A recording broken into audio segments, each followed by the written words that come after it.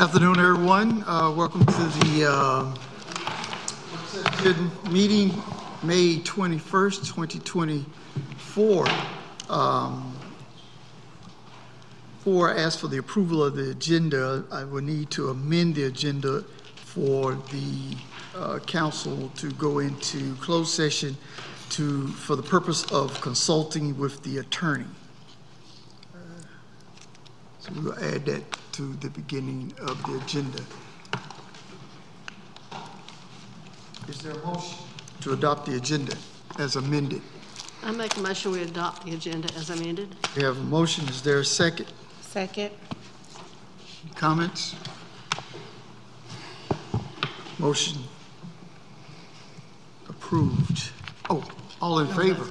I'm sorry. All in favor? Is that 4-1? Yep. I feel like this needs to be at the end and not the beginning. 4-1 in the. Okay, so I guess we'll move next door. Yes, please.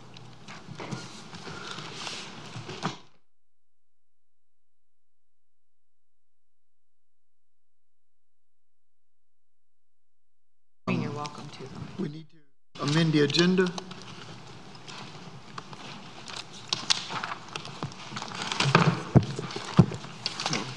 Make a motion Go ahead.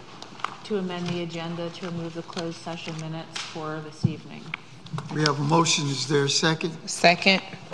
Discussion? All in favor? Motion passes. Mayor, I would like to make a motion to schedule a work session for May 30th, please, at 6 p.m. We have a motion to have a work session May 30th, 6 p.m. Second. We have a second. Discussion?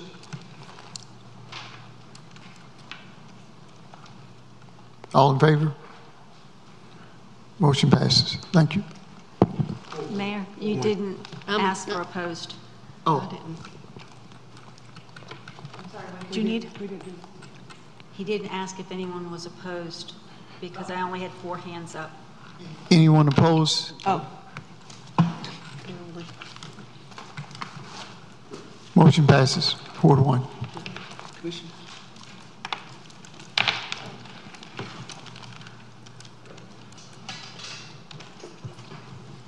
Proposed budget, FY25 and training. Manager Moore.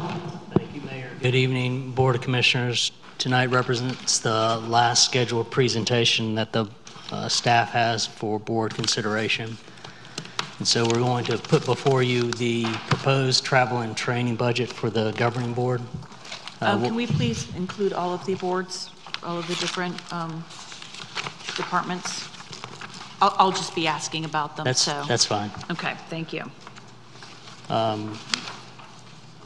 So what the outline for tonight's presentation is to give outline of, or the basic of what the budget is that's being put before the board for their consideration. We're looking for board feedback on the budget. As we did with the strategic plan, we fully expect that you will give us some feedback on procedures and policy, although you don't need to make a decision on that tonight. As you'll see with the budgeted amount, that will be something that you should consider in the future. As far as the budget itself, the budget has been increased from what was in the FY24 budget. So in FY24 budget, what we proposed before you was $20,000. That's been increased to $32,500. The basis for that budget is we're assuming that you'll need $2,500 to train a clerk, depending upon their certification and credentials. There's $4,000 in there reserved for dues and events. So examples of that, you've joined the North Carolina Black elected municipal officers, as well as women in municipal government. Events, examples of that, you are largely associated with the Wake Mayors Association, And so you've got events where you sponsor. An example of that is the annual mayor's outing, Wake Mayor's outing at 5 County Stadium. So those are examples of dues and events. What we broke down and just put before you for consideration is of the remainder amount, $6,000 for the mayor and $4,000 for each commissioner. Depending upon how much travel and training you are interested in or you are required to do, depending upon if you are a member of a national organization, for example, those budget amounts may not be enough, and so I'll give you the breakdown for that. So as an example, if you were to attend a national conference, we're expecting that that's going to be a minimum of $2,800 by the time you consider the cost of the conference, given that these national conferences, more often than not, almost exclusively are out of state, so there would be airfare and, of course, hotel. Your state conferences are running around $1,500, so a City Vision as an example, and that includes a minimum cost for the conference and the hotel. And then the continuing education, depending upon the number that you sign up for, we've put in front of you as far as a sliding scale. So 350 is what the going rate is for the essentials of local government. At least 4 of you have been involved in the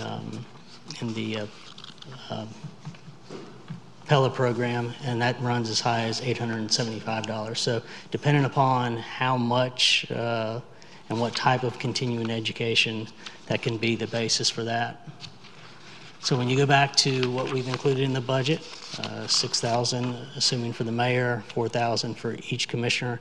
If you did the top level of the continuing education, you did a state conference and you did a national conference, that would exceed what's in the budget. So some conversations, I think, from a policy standpoint are before you later down the road about how you divide that. Do you want to guarantee that everybody goes to a national conference, as an example, or do you limit that to someone who is on a committee? The thing to talk about that's most relevant tonight is how much to budget, based upon what your requirements are as well as your interests. So with that, we'll take any feedback that the board may have. Any questions or comments from the board?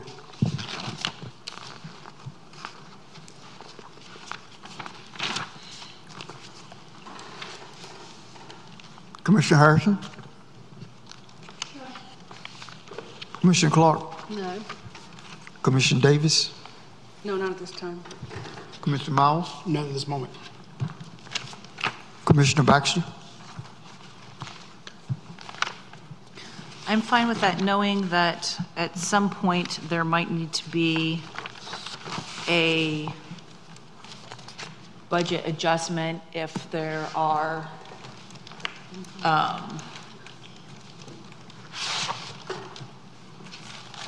additional expenses that arrive, although I think that this is probably what we should expect.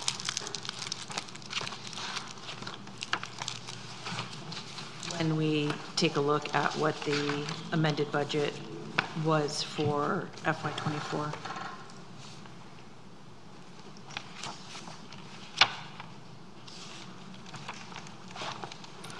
Mayor, that concludes our formal presentation for tonight. We remain available if the board members have any other questions regarding the FY25 budget in advance of their public hearing scheduled for June 3rd. Yes. So the admin department has a training budget of $42,300, and I'm not sure what exactly the thoughts are, because the admin department is a little bit smaller, what kind of training that's going to entail, what that makes up. So if I could have some direction with that, please. Sure. The admin budget for travel and training also includes training for the entire staff within the town when we are assigning, whether it's discrimination, DEI, all of those kinds of trainings come out of that budget. It does not come out of individual department budgets. We also have the ability to send supervisors for training. I budget for that so that when individuals are promoted, they're given the opportunity to go to supervisory training, especially if they've never been a supervisor before. Some of that's through the School of Government, some's through some other locations as well. It also includes training for communications. It includes training for the HR staff as well as the town manager. It also had training for the IT director and conferences. We have Chris Ray. You've got two different travel and training. Mic check, please. I'm so sorry. Mic check. Is it really not working? No, you can't read. Trying to say you can't read. So there's two different travel and training pots, and I think that I might understand it, but I'd rather have your explanation, because there's one for 18,000 and there's one for just under 25. Is one of those to do with the stormwater? No, ma'am. We have two departments. First of all, we have the property management division, and then we also have the operations division. So basically what we do is that department supervisors within the department get budgeted $1,000 a year for their travel and training. Regular employees get $750. What you see is a little bit larger number because the last year we had to start CDL training could not be done in-house. So I have to go outside to a commercial vendor to get For CDL? commercial driver's license. Yeah, okay. For our guys to drive a large truck over 26,000 pounds. So the last couple of years we have been, well, this past year was the first year, and this next coming year will be the second year, where we can take our guys, if they don't have class CDL license, get them a CDL license to drive our truck, and it also is a part of our career ladder program. As our guys become supervisors and crew leaders, they have to have a Class A, which a Class A means they can pull a trailer with a gross vehicle weight of 26,000 pounds or greater. So. And then is the engineering department, that's you too this year as well, right? Yes, ma'am. Okay. I just wanted to make sure that that's how I was reading that, and if I was reading it correctly, I don't have any issue with the $2,000 for that. Thank you so much for the clarification.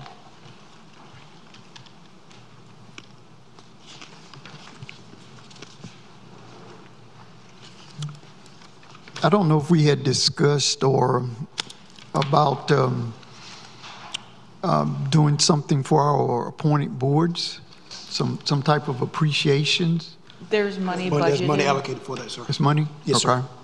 Okay. I know we had talked about maybe having a family night or something for them at the Mudcat Stadium. Lisa, as you've been the one historically to have coordinated that, I know that we have the use of the suites, and do you know what the associated cost is for hot dogs and sodas? I know a soda now is like $450 each, so I have to imagine it's going to be rather pricey. In the past, when we have done this, we have done, individual boards have gone separately so that they can, there's not enough space to do all the boards at the same time. Correct. So I want to say it has been around $700 in the past for food, but it's probably been 4 years since we've done it. So I don't know what the cost would be, but I don't know that it would be a whole lot more than that, depending on what you have for food. So if we've got 3 appointed boards and we allocated $850, we could probably make it work for that. We could come close, for sure. I can check into it tomorrow, and I can get a price For the next work session, could you do that? Okay, awesome. The May or June? May. Okay. May, please, for the May 30th. 700. I said 850, but she's going to find out what it might realistically cost. And then I'm assuming, like we had discussed this before, and I think that I have seen some of the departments utilize the suites and the tickets this year, yeah? Mm-hmm. Okay. And I just want to make sure that each department is able to take advantage of that should they want to. I think that there's plenty of homestands in order for us to do that, yeah? Probably not.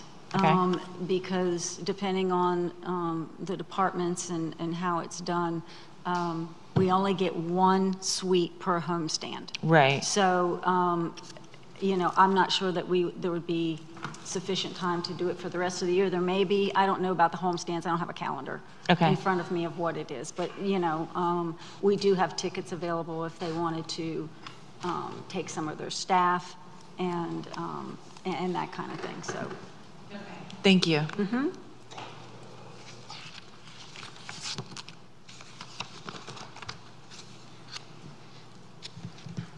Any other questions, comments from the board? I have a question under page 43.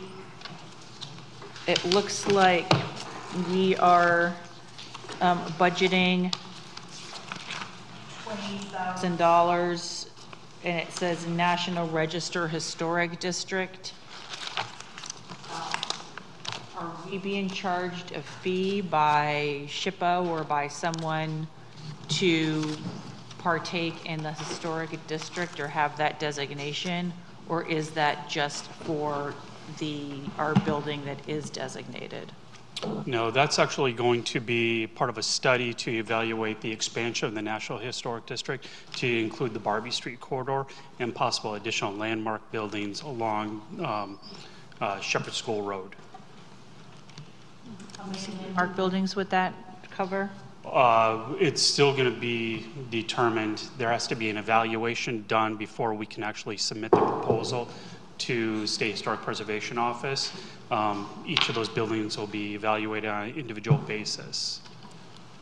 So that's a study for Barbie Street, Shepherd School, just those two locations, or any additional? Just those two locations for that amount. Okay, all right. And is that going to include any subsequent application fees if we choose to move forward with that? Or that's just solely for the study cost? If we isolate just for the Barbie Street corridor, that has the potential to be both the application cost as well as the study. However, there's been some discussion about expanding it up to the Shepherd School area. And if that's the case, then it'd be just for the study. Okay.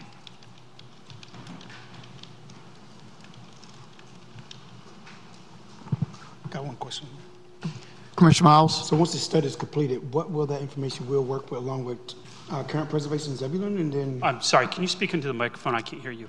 once the study is complete, what will we utilize the information for to work with current preservation Zebulon to come together with that, or how would that work? We work with Wake County Historic Preservation to move forward with that. Okay, Wake County. Gotcha. Yeah, and I hopefully will work with Preservation Zebulon, but it'd be in collaboration with Wake County Historic Preservation, because it would not only be a national, but it would be a local landmark as well. Thank you. Mm-hmm.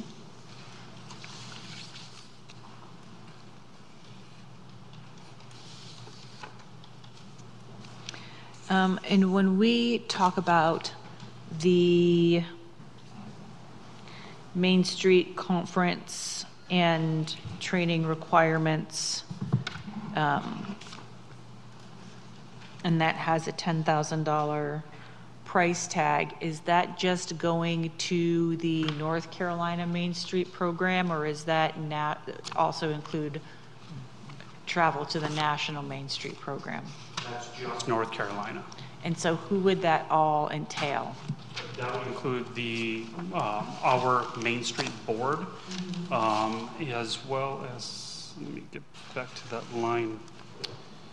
I believe we have a separate line item to send our Main Street coordinator, but that's primarily for our Main Street board to attend. Okay, and so we've discussed in the past that as this Main Street program kicks off, they're going to be shouldering more of the costs of this program and their attendance at these events. Do we have a timeline as far as when we're going to be transitioning some of those costs back onto the board? I realize that they haven't done a whole lot of fundraising as of yet, but is there a plan? Do we have like a 3-year plan, a 5-year plan? That hasn't been discussed as of yet.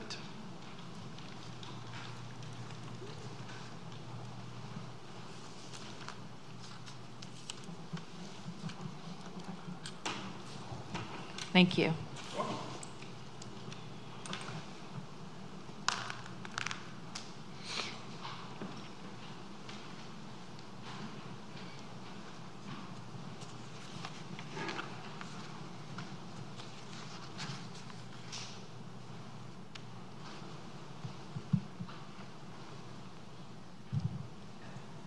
Any other questions, comments from the board?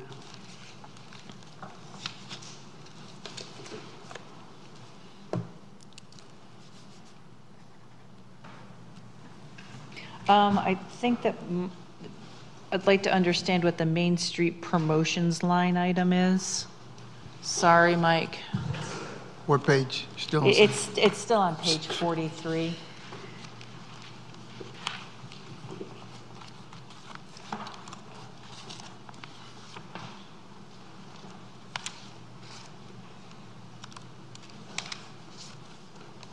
Is this tying into some of the events that we do downtown, or is this something different?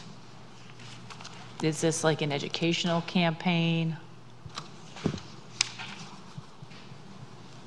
Okay, yeah, that does include some of the events in downtown, the marketing materials, as well as assisting with some of the stuff that the Parks and Recreation Department does in terms of those activities. That's not exclusively for Main Street, Okay. but it's for activities and events within the Main Street boundaries. Okay. We've had a lot of interest in making sure that we do some kind of parade around the Christmas and winter holidays. And so would that hit the downtown Main Street line item, or where would that need to be added?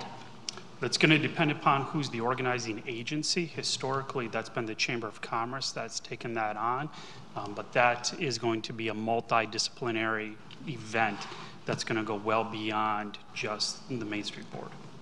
Okay, and so we need to perhaps get some kind of idea, and maybe that's a question that can be asked of John Saffold and the players that we had in past years as far as what the cost of that event is, because I suspect that the chamber is not going to assist us this year. And so just to have an idea of what that might look like for us, so that we make sure that we put something into the budget, and then it would be upon us to get some committees and some support from the community if we're going to continue going down that path. But I'd like to have an idea of what that might cost us. And that would be something that I'm sure Public Works and the police department and the fire department all would have to weigh in on. What role did our Park and Rec play? And I think our Park and Rec played a role in that as well, correct? Yeah. Parks and Rec. You said that? Okay, I didn't Yeah. I think I did that part. So an estimate cost of possible parade, Yes. Correct. when do we want that? Next work session? Yeah, if that's possible, that would be wonderful, because that's the time for us to explore that before we get to the public hearing on the 3rd?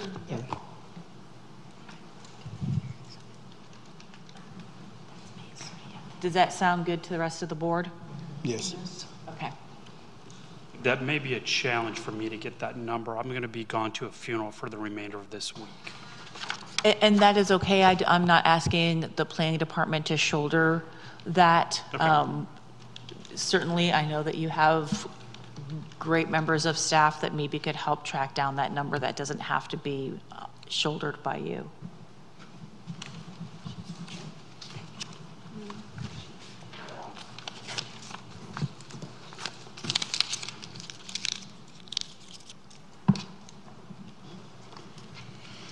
And thank you. Thank you very much. Thank you.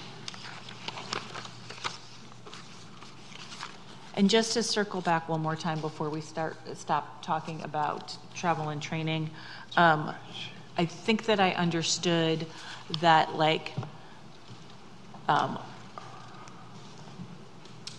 BMO applications and WIMAGE applications, all of that's been rolled into the different, okay, cool. Thank you.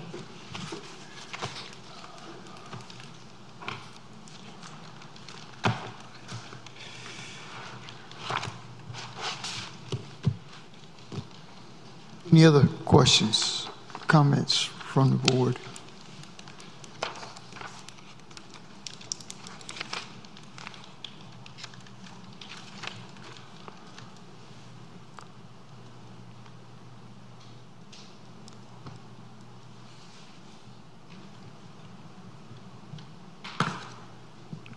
Hearing none?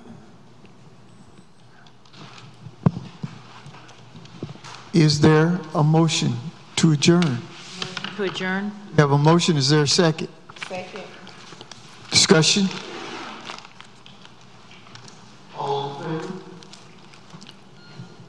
Meeting adjourned.